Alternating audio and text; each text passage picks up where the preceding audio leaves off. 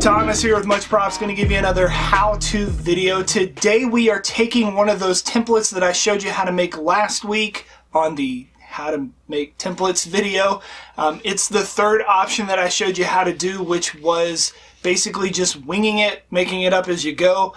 It was the King Arthur crown is what I made as far as the template goes, and it is modeled kind of after Monty Python and the Holy Grail's King Arthur character, and has the fleur-de-lis design on the overlay, and has kind of a conish top on the, I guess you call it the crown. It kind of is like a helmet slash crown. So today I'm going to try and build from that template and actually construct it. I got some more of Ben Eadie's foam chainmail in and thought I would put it to good use. So in the actual movie, he's got this gold chainmail that flows from underneath, and I'm just going to attach it to the crown and make it all one piece. So today we are building King Arthur's crown from Monty Python and the Holy Grail. Let's get to building.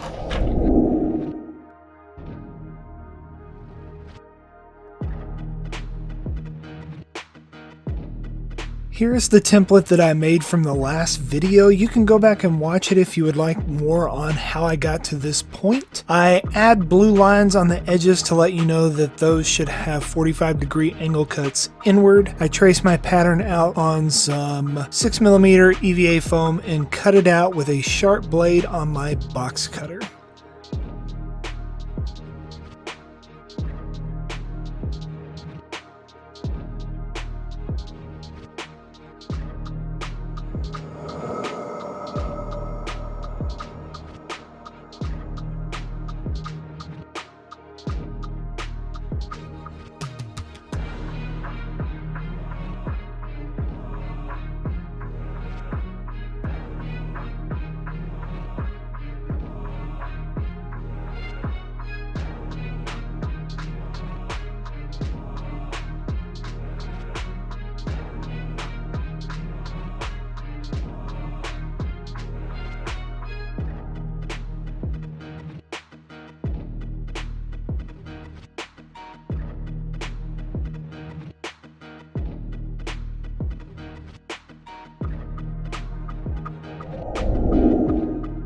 I brushed some contact cement on all the edges, let it sit for a second, and then tacked everything together. The assembly is relatively simple. You close up the dart and then the strip for the side of the crown, and then join the two pieces together.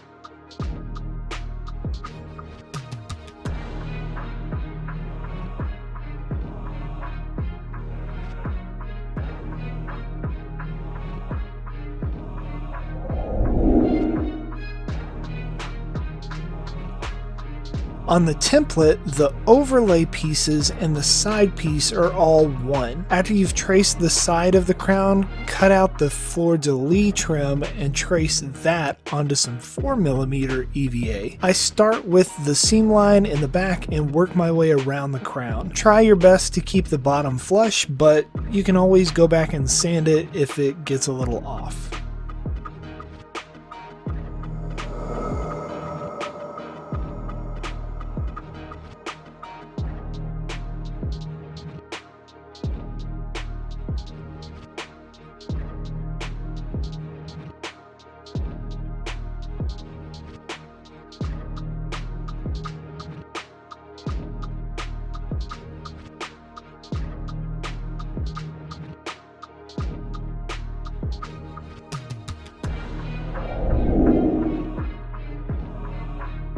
If I was to do this again, I would probably do this step before the previous, and then put the floor delete overlay above this 18mm half dowel. That way the tips of the overlay would come up a little higher than the crown side, like in the actual prop from the film. Sometimes I'm working quickly and don't realize I've made a mistake till it's too late.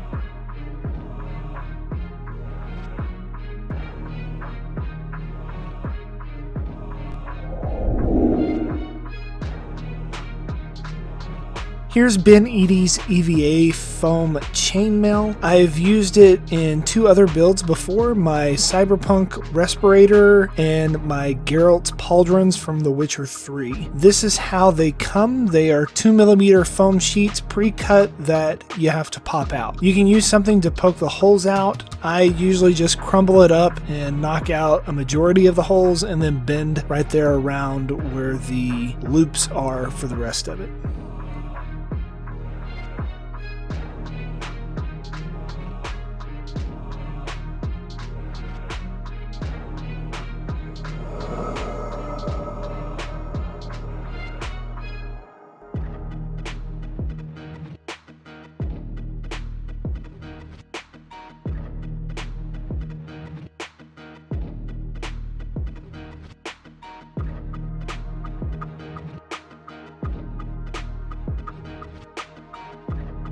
Assembly is pretty simple for the chainmail. Ben shows his technique on his website where he uses a crochet needle to pull them through each other and basically crochets chainmail. I just bend the circles in half and push it through the next row of circles. Once you get the hang of it, you can pretty much do it without even looking. I join 2 sections together to make a strip long enough to wrap around my ginormous head. I stagger the seams, so I start with 2 full strips, then the next row will be a half strip, a full strip, and then a half strip. That way it's not all running in bulk in one area.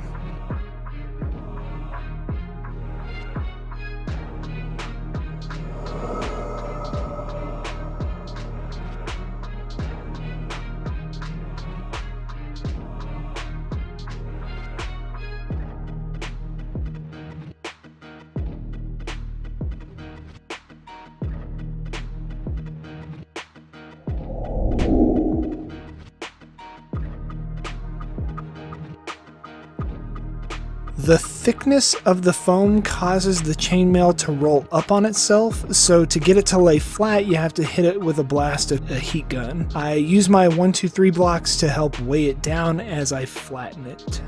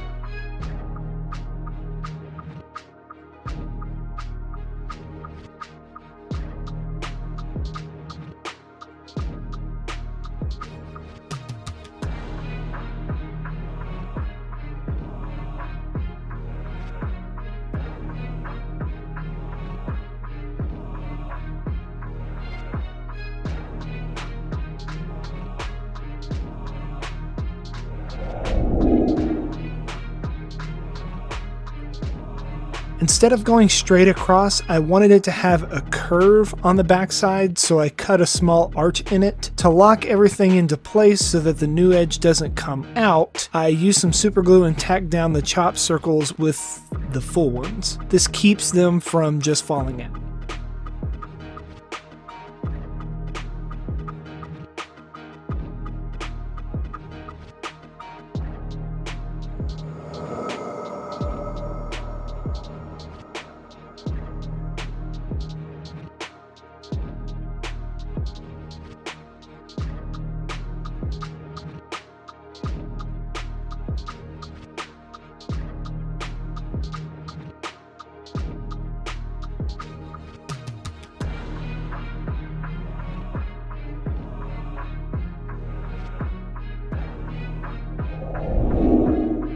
I realized that the actual crown would have been separate from the chainmail coif, but I didn't want to try and make the curved top to fit inside of the crown, so I just stuck it on the edges with some contact cement. I fold the mail in half and then start in the middle on the back side to position it how I want to.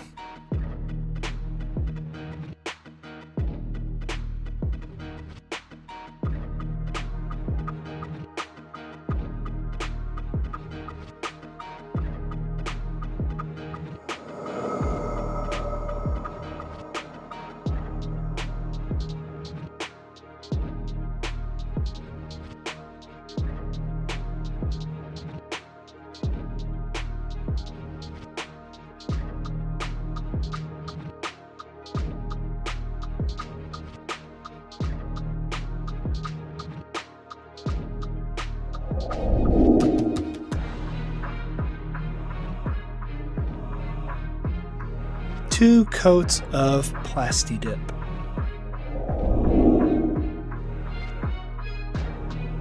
Then for my paint job, I use some Plat-Effects Armor Metallics to give it the shine. Once that's dried, I dirty it up with some black and brown washes, and then I go over everything again with some dry brushing over the top, all using plaid.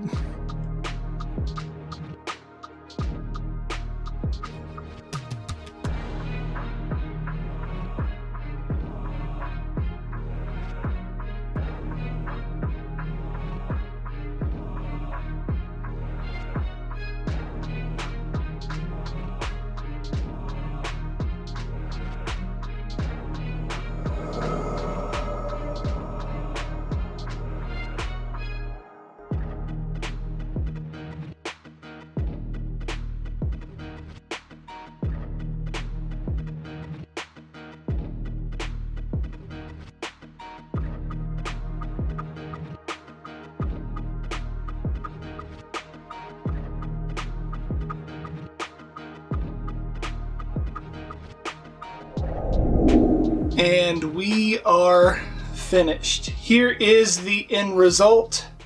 I really love this chainmail that Ben Eadie puts out from Foam Armory. It is definitely well worth the price, which is not very much at all, and a little bit actually kind of goes a long way. I don't know exactly how many sheets I used here, but it really wasn't a whole long set of time to actually get this knocked out. I think I completed it over the course of maybe 3 or 4 hours, and I was just watching TV while I did it, so it wasn't like there was anything strenuous about it, but overall I'm pretty pleased with the way it looks. Maybe you'll try and make a crown yourself and impress your friends with your ability to just make what you want to make, because that's how you roll. As it should be. Maybe you'll get some... Yay! And inevitably, they're going to ask you, how'd you make that? You can give them one of these, tell them, much props. I don't dare put on his crown, do I? I shall. Do I look kingly? No. Peace out.